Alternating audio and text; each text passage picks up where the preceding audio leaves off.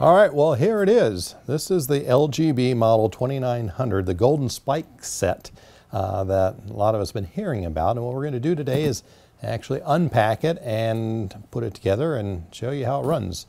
We're very excited about this, and depending on how you receive these, whether you pick it up at your local dealer or have it shipped to you, they can come in this inside of another box, or it might be shipped on a pallet.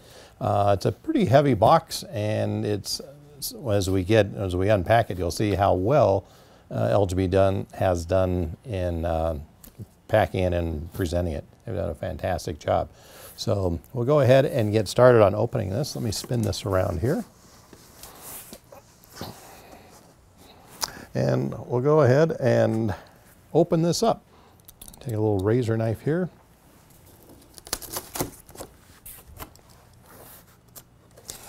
And we were talking to LGB just the other day, and when we were in Germany, and they were saying a lot of people were very concerned about making sure that the boxes that they came in, the outer box, is kept for the collectors.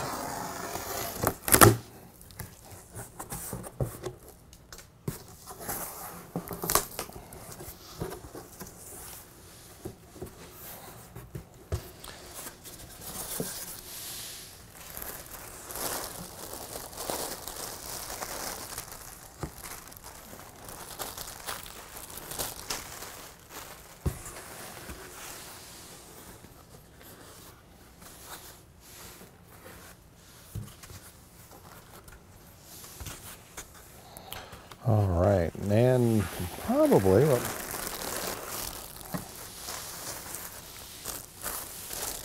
we can do is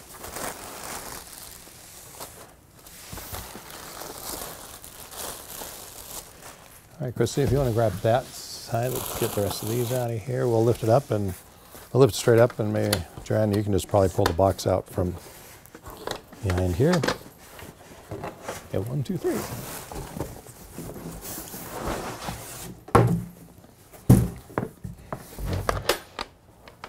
Now, like I said, they did a fantastic job of packaging these, and also a wonderful presentation. They went ahead and copied the cargo boxes that would have been typical back then, that time of shipping things across the country, in this beautiful pine wooden box with the Golden Spike lasered onto the top of it here. And we can take out these little little pins.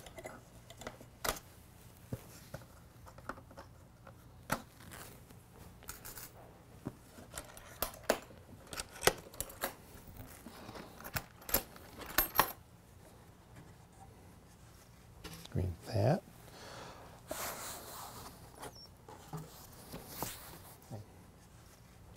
Well, as you can see, once you get down into the wooden cargo box, they've done a magnificent job of packing and organizing and displaying all the additional detail parts.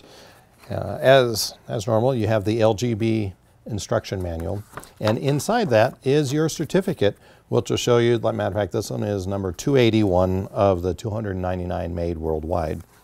All right, so we'll go ahead and take a look at these items that are packed here. First, we have our fireman and the magnetic track trigger that you can put on the track to trigger different sound effects with your locomotive as it passes over it.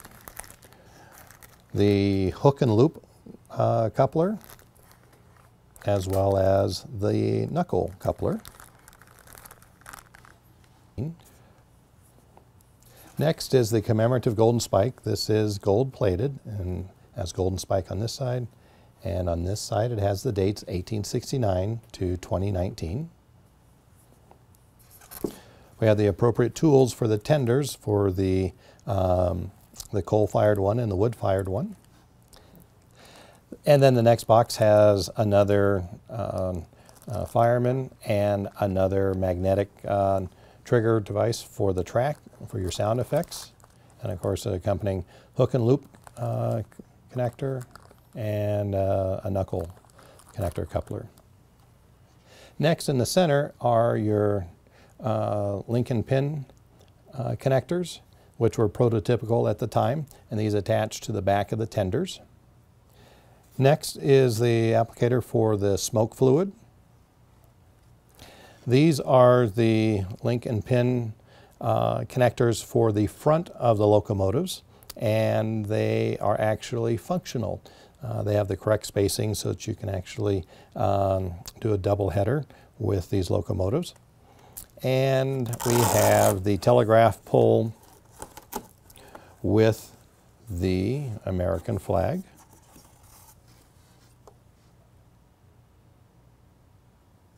This is the smoke fluid for the locomotives.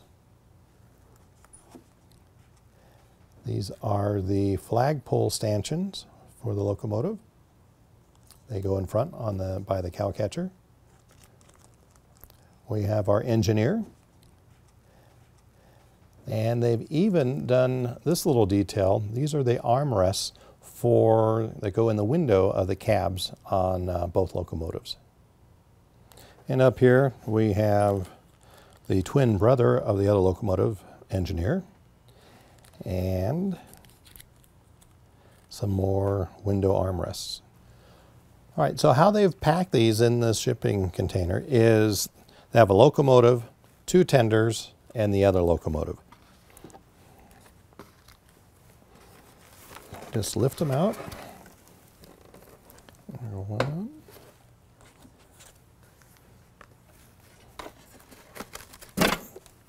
2. And 3. So the next step is to remove them from the styrofoam container. And this is really typical of how they pack all of their very high-end locomotives, is the similar style.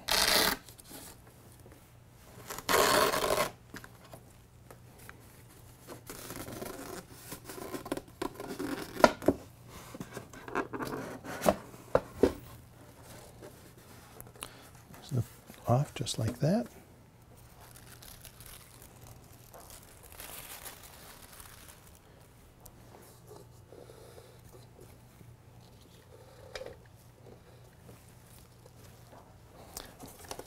This one has the 2 tenders.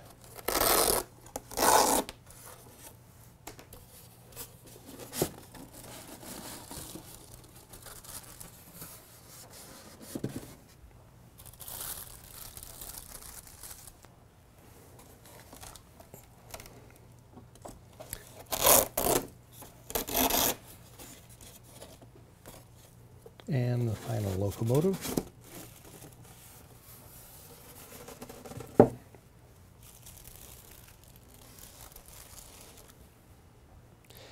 And these are actually bolted on to these metal bases.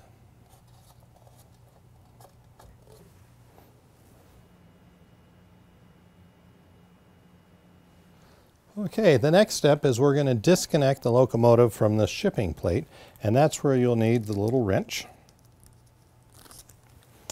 And let me put these gloves on because these are absolutely beautiful locomotives here. So we start off by we're using the same piece of foam that came from the shipping container. We're going to gently turn it on its side and undo these 2 wing nuts.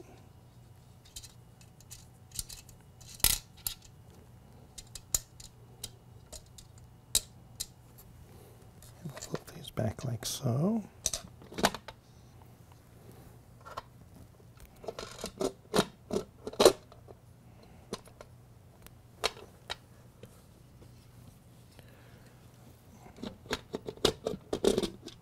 Lift those off like that. Move these out of the way.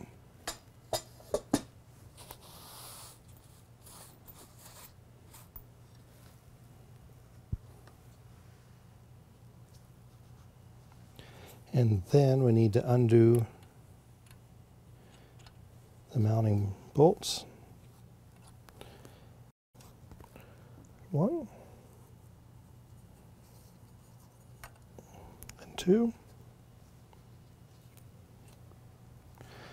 And there we have it. It's disconnected from the shipping plate, and the other locomotive and the two tenders come apart just the same way.